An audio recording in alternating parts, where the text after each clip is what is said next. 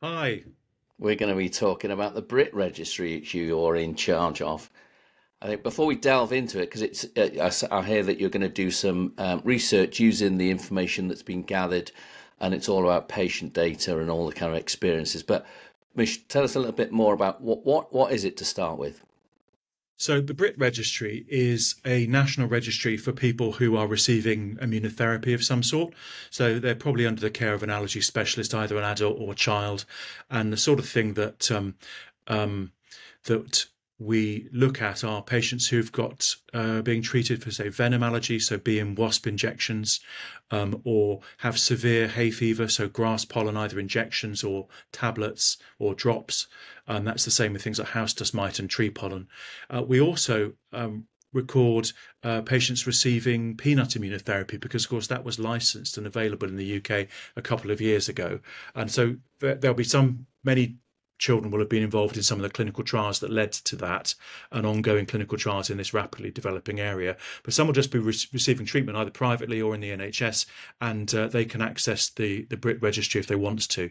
And we also look at people who are having a treatment with a monoclonal antibody, so a very sort of targeted form of immunosuppression for a condition called chronic spontaneous urticaria, which looks like an allergy, which is why allergists end up dealing with it, but it's not an allergy at all. It's something completely different. So we're looking at kind of high cost drugs, and we're looking at allergen immunotherapy for patients receiving these treatments in the UK.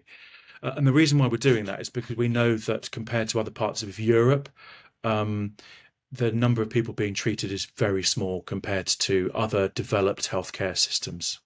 So it's a very big database, lots of patient information on there, and it's about their experience, whether the medicines work, whether they don't work, what side effects, how people's experiences, and also very importantly, whether people stay on the medication, because very often it's not easy and access to get to a clinic if they need to visit an allergy clinic. Of course, if they are on venom immunotherapy, might not be straightforward and easy. So I suppose are you learning those experiences? You're hearing what people's experiences of using the medicine as well as how effective they are.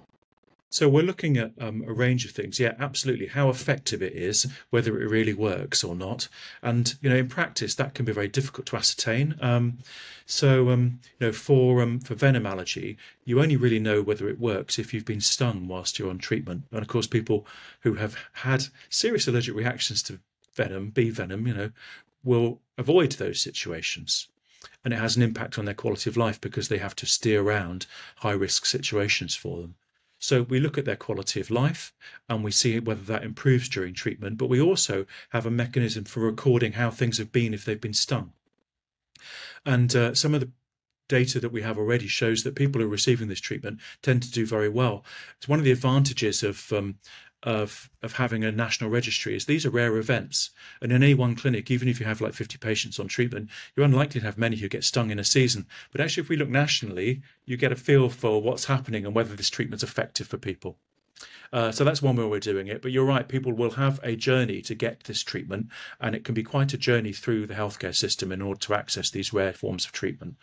And so we're looking at where people are being treated around the UK. So it gives us an idea of what centres are actually physically offering it. A lot of people say, yes, we do, but actually in practice they don't. So these are who are the people who are actually receiving treatment, and where's it happening? How far do people have to travel in order to access care? Are there other factors that are involved in being able to access care? So, for instance, if you're living in particularly socially deprived parts of the country, do you get the same access to care as if you're not, or living in very wealthy parts of the country? Really important stuff. It's about equality of access. It's about lowering barriers so that it means that the NHS can do what it says it should do on the tin, which is that everybody has equal access to healthcare. And so, with all of the data that you have on this registry, how do you then scrutinise it? What do you use it? How do you use it? And then, what are you? You're looking at the effectiveness, but how are you measuring that? So the first thing is that the data that we collect is any data that we have permission to collect, and we need patients' permission to do that. So if you're part of the registry, your specialist will have talked to you about the registry and given you some information about what it involves, and you would have had the opportunity to review that, talk to them about it, and sign informed consent to share your data with the registry. It's not data that's being collected for no reason at all. It's not a black hole of data. The people who are involved in collecting it are the people who have access to their data. So patients have access to their own data. The consultants and the nurses and the doctors who are involved will have access to their own clinic data. So at the touch of a button, they can see who's involved in who's being treated in their centre, how they're responding to treatment. They can also see how their centre measures up compared to the rest of the country. So they get a feel for what their practice looks like. It benchmarks their practice. And if they want to download their data and do service evaluations or audits to see how they bear up against clinical, national guidelines, they can do that very easily. So it really does improve quality of care, both for the patients and for the centres. We at the BSACI, which is the specialist society that hold the data for the registry nationally on behalf of everybody, don't get to see names of people involved in the patients directly. Well, they have an anonymous number that's associated with their data. We can use that national data set to look more widely at trends across the UK. So that's kind of what we're doing, really. We're looking at trends. We're looking at about what sort of treatments are being used. We're looking to see how effective those treatments are and also how safe they are as well, because there's an opportunity to report side effects. And if people stop treatment, then sometimes one of the reasons why people stop treatment is because the side effects aren't acceptable. And so we try to look to see whether that's happening because of side effects. And have you done any research yet on what? So we have looked at various aspects of it, and we're just in the process of getting further ethical permission to allow us to do more analysis. And we hope to look. The registry's been running since 2018, so we now have over 2,000 patient participants in the registry, and we have over 60 centres around the country involved in it. So it is really the majority of allergy centres in the UK are now using the registry. And if your centre is not, for instance, then you really ought to be asking them why that's the case. Where will people be able to access that research? So we're in the process of doing an analysis of the whole data set. We should have that available by the end of the year. We are going to present it in several formats.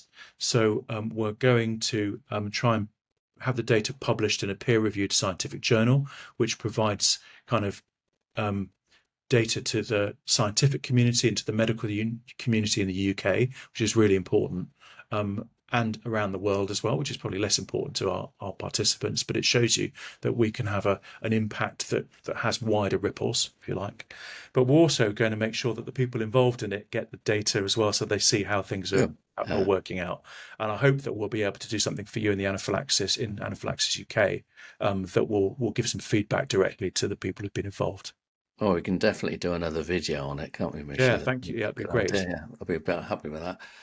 Is there any other kind of directions and use for the register, or is it just purely for that research and to find out the effectiveness and all of the things you've talked about, access and so these are kind of these registry databases. They will also help us to be able to, I hope, plan services and to use it to inform the NHS about where we ought to be thinking about providing services for people. We can see already that if you're in the devolved nations, Scotland, Northern Ireland, Wales, your access to specialist allergy treatments is much less than it would be if you're living in England. That's one sort of highlight from it. If you are between 16 and 25, you're much less likely to have access to these treatments than either if you're younger than that or older than that.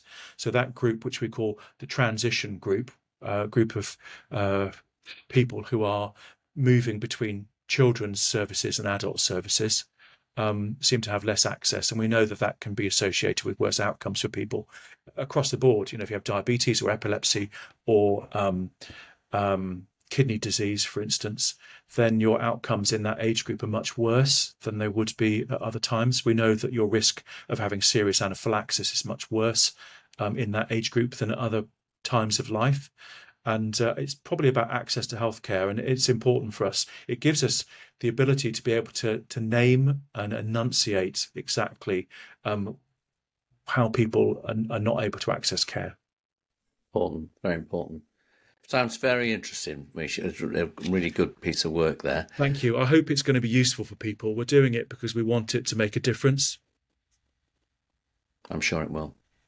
Lovely to speak to you. Let's talk again, but most definitely when you've got the research published. Great. Thank you. Awesome.